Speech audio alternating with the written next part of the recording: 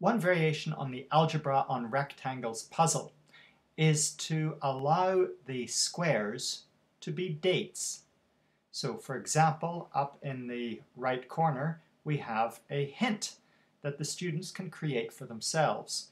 They're creating their own puzzles here. So this is the hint that this student has given. Scott dies returning from the South Pole. So in this case, there is only one answer, and that is 1912. But for example, down here, we have the Taj Mahal is being constructed. Well, it wasn't only constructed in 1 year, so this square is less precise.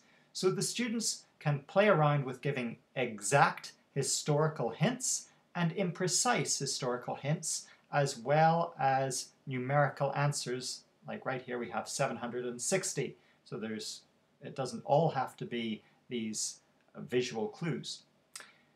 The best of these puzzles is guaranteed to be engaging, and it's a fun way to link math and history.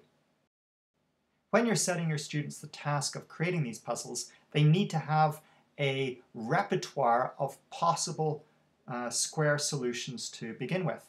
And the best site on the internet for that is www.squaring.net, and I prefer to go to this part of the website, and then I can choose, for example, this rectangle. The largest square in it is 805 and the smallest is 155. So I can press that and then I can hit draw, and it draws that rectangle for me with all of the squares. The person that we have to thank for creating this brilliant website that allows students to create some of the most beautiful puzzles that they're ever going to create in junior high is Stuart Anderson. Thank you, Stuart.